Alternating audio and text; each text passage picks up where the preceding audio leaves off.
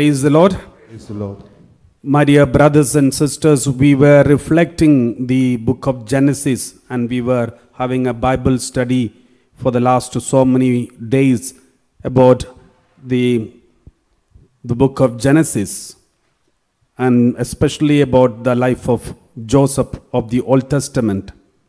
So now we have come to the concluding chapters.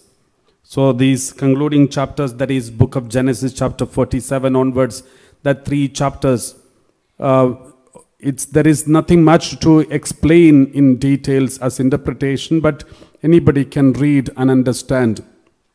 Those are very simple, and it's all blessings that are given by Jacob and how they settled and all those things. So I don't want to go for the details of each and every word that is written in the book of Genesis chapter 48, 47, 48, 49, 40, 50. So, but today as a conclusion of the whole life of Joseph, I would like to give you a comparison between Joseph in the Old Testament and Jesus in the Old Testament.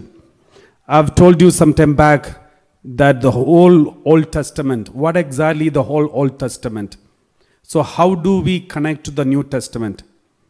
In short, I feel the Old Testament is nothing but the biography of our Lord Jesus written before his birth.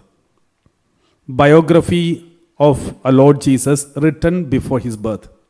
So all whatever that Jesus is going to do, it is already announced to us through the life of so many people. Moses is a pre-shadow. Shadow means not the real one, but the shadow of the one who is supposed to come. So Moses is a shadow of Jesus. Joseph is a shadow of Jesus. Isaac is a shadow of Jesus. So many, like these, so many people in the Old Testament, we can find them as the shadow of Jesus. Even Bible speaks about the shadow. We read Colossians chapter 2 verse 17. Colossians chapter 2 verse 17, we read like this. These are only a shadow of what is to come, but the substance belongs to Christ. The truth is Christ. So all the other things in the Old Testament is the shadow of what is to come. That is why we call shadow, pre-shadow or prefiguration, prefigure. So that is what we call type of Christ or prefiguration of Christ or pre-shadow of Christ. So that comes from this idea that everything is a shadow but Jesus is the truth. Let's read Hebrew chapter 10 verse 1. Hebrew chapter 10 verse 1. We read, since the law has only a shadow of the good things to come. Since the law has only a shadow, the law means the Old Testament. The Old Testament is only a shadow of the good things to come, not the true form of these realities. It can never, by the same sacrifices that are continually offered year after year, make perfect those who approach. So, it is only a shadow. So, I am going to speak to you today the comparison, the shadow that is Jesus, the shadow of Jesus is in the Old Testament. There are so many shadows. One shadow is Joseph himself. So we will take and compare the life of Joseph and life of Jesus. There are so many things which happen in the life of Joseph is really going to happen in the life of Jesus. So that is why we call Joseph's life can be considered as the biography of Jesus before the birth of Jesus. Let's take one by one. Joseph was a shepherd.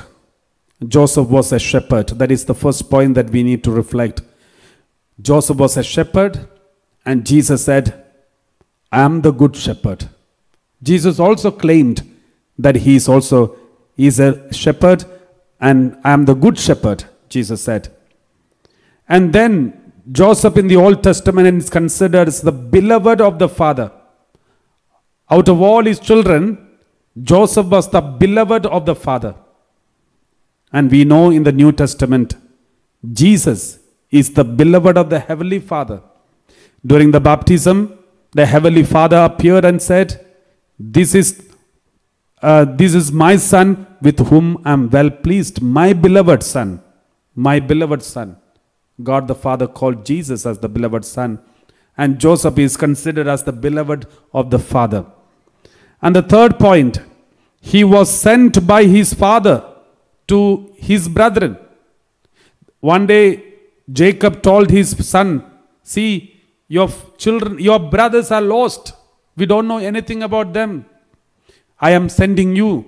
Take some food, bread. Take bread and go and search for your son, your brothers.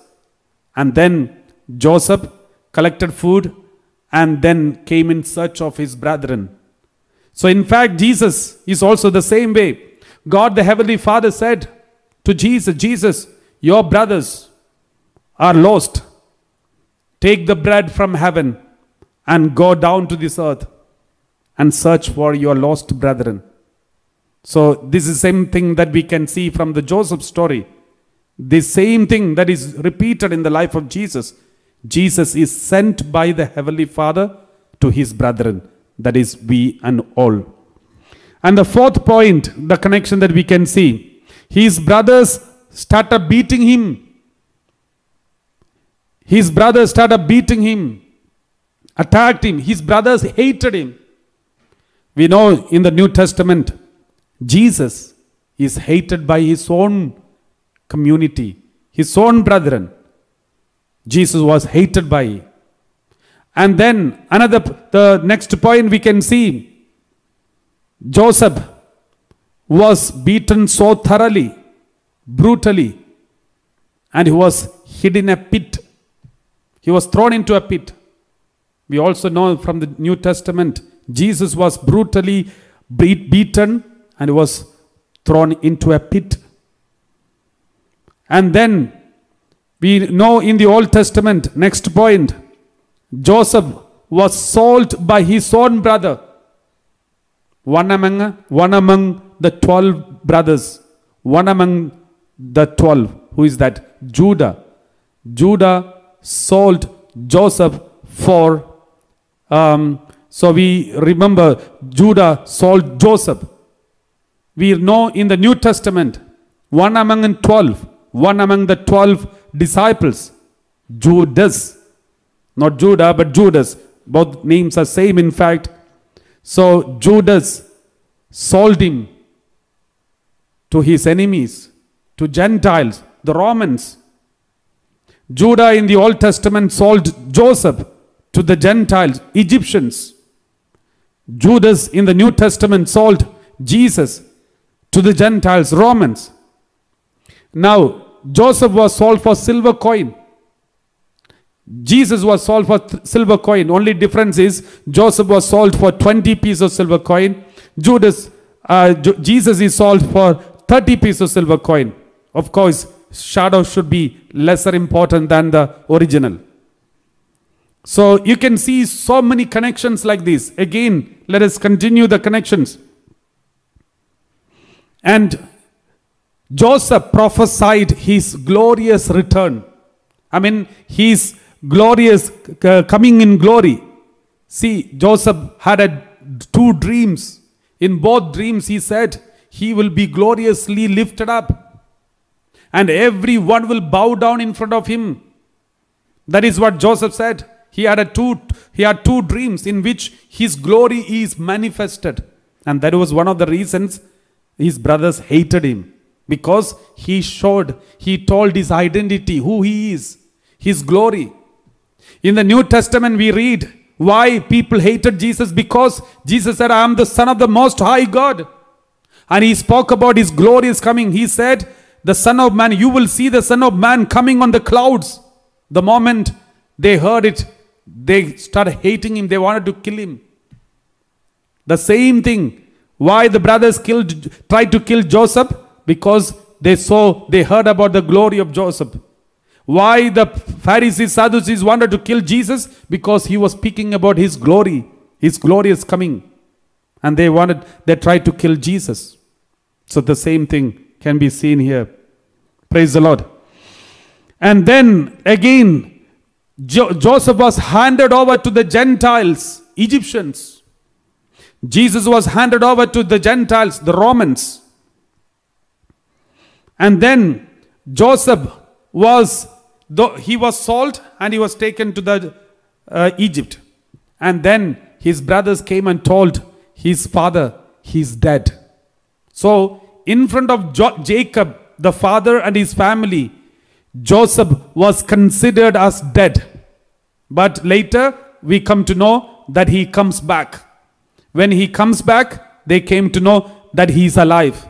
First, they believed that he is dead, and later they see he is coming back. It also shows the death and resurrection of Jesus. Jesus was really dead, and then he really came back. So, the death and resurrection is also mentioned through the comparison study with Joseph and Jesus. Now, the next point is Joseph was taken to Egypt. Joseph was taken to Egypt. Even in the life of Jesus, if you know the story, after Bethlehem, Joseph and Mary took Jesus to Egypt. Even Jesus was taken to Egypt. Joseph was taken to Egypt. Jesus was also taken to Egypt. And then we know Joseph, when he was in Egypt, he was serving at the Potiphar's house.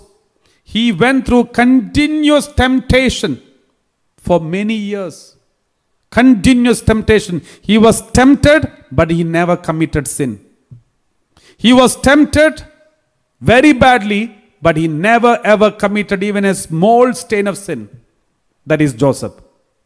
Even in the New Testament, we know Jesus was tempted continuously, but he never committed sin. He was also tempted, but never committed sin. Praise the Lord. So now let us read, let us check the other points connected to Joseph and Jesus, connection between Joseph and Jesus. We read, we know Joseph was falsely accused, saying, he's trying to attack the Potiphar's wife. He was falsely accused and imprisoned. Jesus was also falsely accused. Many false accusations were raised against Jesus, and then he was thrown into the prison. So falsely accused. And then when Joseph was falsely accused, he never defended himself, saying, she is the cause. She tempted me. I did not tempt her. I did not attack her. She attacked me. But Joseph kept quiet. If Joseph opens his mouth and tells the truth, the Potiphar and wife will have a big problem. But Joseph made no defense for himself. No defense. He made no defense. If you look into the New Testament, when Jesus was attacked one after the another, so many accusations, all are false accusations.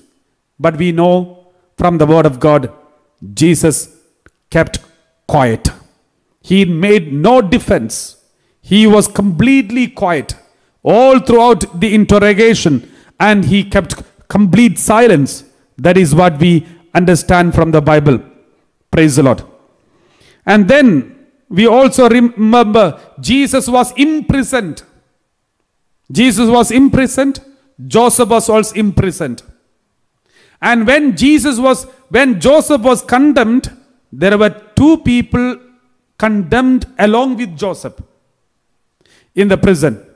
Two people were condemned along with Joseph. In the case of Jesus, we see two people were condemned along with Jesus. When Jesus was dying on Mount Calvary, two thieves were hanged on both sides, crucified on both sides. And now another point. When Joseph was in the prison, these two people condemned. One of them was saved through Joseph. The other one was lost. One was saved, the other one is lost. In the New Testament, with regard to Jesus, two people were condemned along with Jesus. One of them was saved through Jesus Christ. The other one is lost.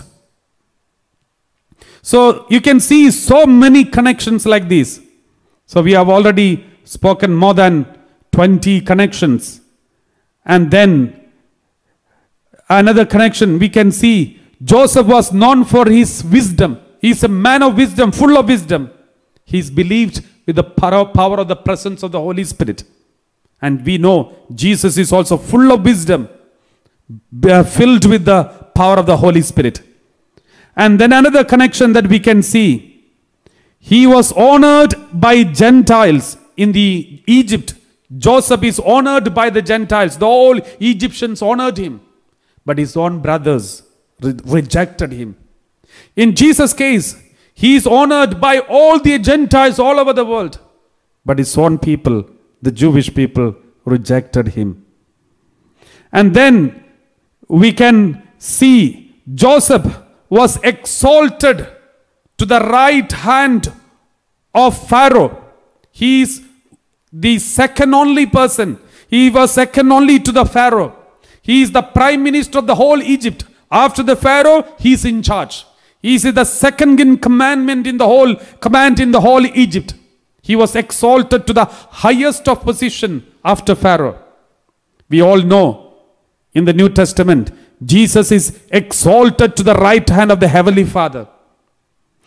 In the Old Testament, Joseph is exalted to the right hand of the Pharaoh, and he is the highest in command after Pharaoh. So the same way, Jesus is exalted to the right hand to the Heavenly Father. And when Joseph started his public ministry, being the right hand of the Pharaoh, he was 30 years of age, as per the Bible. He was 30 years of age when he started his ministry as the prime minister of Egypt, at the right hand of the Pharaoh. He was 30 years of age. We know from New Testament, when Jesus started his public ministry, he is also 30 years of age. So there are so many connections like these we can see. Now there is very important connection. Joseph in the Old Testament, he blessed the world by giving them bread in the famine. When the whole world was suffering with the famine, Joseph gave them bread. My dear brothers and sisters, Jesus gave the bread for all those who are thirsty, all those who are in need. In fact, Joseph was the only source of bread for the whole world during that the famine time. The whole world, Joseph was the only source of bread. Now in the New Testament we know Jesus is the only source of living bread for the whole world. That is why Jesus himself asked us to pray, give us our daily bread. Only he can give us the bread. That is why in the Old Testament, when everyone came to Pharaoh, please give us bread. Then Pharaoh said, go to Joseph and do what he says. In fact, this is a pre-shadow of Jesus. The whole world needs the food for daily food. In fact, the Heavenly Father is telling us, go to Jesus. He is the living bread. He is the bread comes down from heaven, given for the salvation of humanity. He is the living bread. Go to Jesus. The whole world is starving today. The whole world is in famine today. Everyone is thirsting for bread. The only living bread, the life-giving bread, is eternal bread, is Jesus himself. Therefore, God himself through these Bible passages telling the whole humanity, go to Jesus. He will do whatever he tells you to do, because he is the life-giver bread. The bread, the one who gives you life-giving bread. Praise the Lord. So these are the very powerful connections we can see. In the Bible we know Joseph has got a name. In Egypt there is another name was given to Joseph. What is the name that is given to Joseph in Egypt? Saphnath-Phaneah. Saphnath-Phaneah is the name that was given to Joseph. What does it mean? The man to whom all the mysteries revealed. The meaning of the name is the man to whom all the mysteries are revealed. So Jesus is the man through whom all the mysteries are revealed. Jesus said, all the mysteries of heaven is given to you. Only to you, not for outsiders, but for you. And Jesus was revealing the mysteries to his disciples. Praise the Lord. So another connection that you can see, Joseph, when he met his brothers, he knew them, but they did not recognize him. He recognized them, but they didn't recognize him. In the life of Jesus, we can see Jesus recognized his disciples and his brethren, but they did not recognize him very often. So this is the same thing. And every time God recognizes us, he knows us, but we don't know God. And here, Jesus recognized his disciples, but they did not recognize him. And we also know Joseph wanted all his brothers to come to him. Though these are the brothers who hated him, these are the brothers who sold him, beaten him, threw him to the pit. But Joseph, he forgave all of them unconditionally. He said, this beating is not given by you, it is given by the Heavenly Father. Jesus also prayed, the cup of sorrow that is not given by the pilot and soldiers, but the cup given by my Heavenly Father. So the same thing Joseph also said. And he said, all the brothers, let them come to me. The same way in the New Testament, Jesus wanted everyone, including the enemies, including the Gentiles, including the non-believers, everyone should come to me. So this is what Jesus said, come to me, all those who carry heavy burdens, I will give you rest. In fact, Joseph said the same to his brothers, come to me, I will give you a land, you can rest here. Praise the Lord. So now when Joseph was lost, Joseph was sold almost for 18 to 20 years. 18 to 20 years 18 years the brothers had no touch with Joseph. The brothers of Joseph had no connection with Joseph for 18 years. He was hidden for the brothers. In the New Testament we know, when he was 12 years, we know something about Jesus. After that, until 30 years, almost for 18 to 20 years, Jesus was also hidden.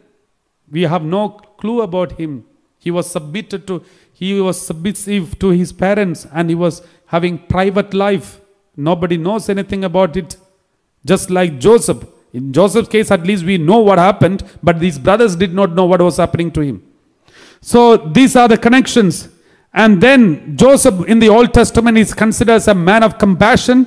Jesus is considered as a man of compassion. Now, when he had a reconciliation with his brothers, when he called his brothers, Joseph is reconciling with his brothers through a supper, a dinner. He arranged a dinner. He asked them to sacrifice a lamb, prepare a food. And in the food, for the food, all of them, 12 brothers, they sit around the altar, around the table, and they had the food. My dear brothers and sisters, this same thing that Jesus did, along with his brethren, the 12 apostles, he sat around the table, and he had the supper. In the supper, he revealed himself. And in fact, Joseph was trying to reveal himself and exposing himself to his brothers, and he started with this supper. Before the supper, Joseph made his servants he made sure to wash the feet of wash the feet of his brothers. Joseph washed the feet of his brothers before they came for the food. Though it was not Joseph, it was his steward who washed, but it was from the part of Joseph. In the New Testament we know, before the supper, Jesus himself washed the feet of the disciples. And we also know the disciples, before they started for the dinner, they confessed their sins. They confessed their sins to the steward. And then they shared everything to the steward. We know before we receive Holy Communion, or before Holy Mass, we have to confess our sins. And Joseph and his brothers, when they had that supper, they offered all their food and fruit and everything that they brought from their home. They offered. We all know we have in the Holy Mass, we have offertory. We bring the food and fruit and all the other things as an offertory. So we can see so many connections like these in the New Testament and Old Testament. And then after this revelation, what happened to the brothers? The brothers, rejoicing gloriously, they went back and proclaimed the glory of Joseph in Egypt. The brothers went to their father, went to the land of Canaan and to their native land and proclaimed the glory of Joseph. In New Testament, after the resurrection of Jesus, the 11 disciples and the 12 disciples, they went around and proclaiming the glory of our Lord Jesus Christ to the ends of the earth. And in this journey, Joseph gave all provisions for their journey. In the New Testament, Jesus gave all provisions for their journey. And then, before going, Jesus said, everybody, I will prepare a place for you in Egypt. You all come back with me and stay with me here in Egypt. This is what Joseph told his brothers. Go and bring your father. I have prepare a place for you in Egypt, so that you all can come and stay with me. Jesus also said the same thing to his disciples. I will go before you and prepare. In my father's house there are enough and more rooms. I will go before you and will prepare a place for you, so that you all will be with me and my father forever. Jesus also said the same thing. And then Joseph brought all his family members to be in Egypt to live along with the Gentiles.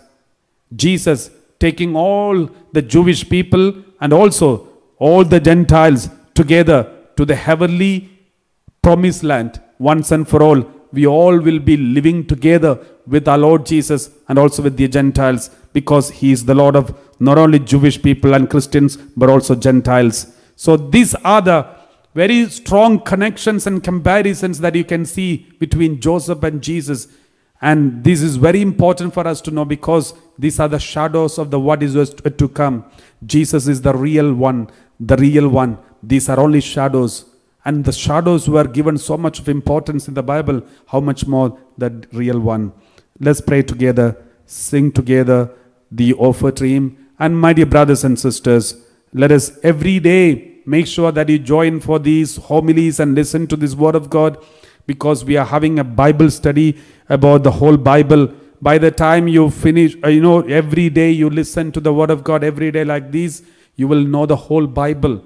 You will know the connections, comparisons, and all the secrets of the Bible will be revealed to you. So encourage all your friends and family members to join for this daily live streaming and listen to the word of God. It will be a great benefit and blessing for you all.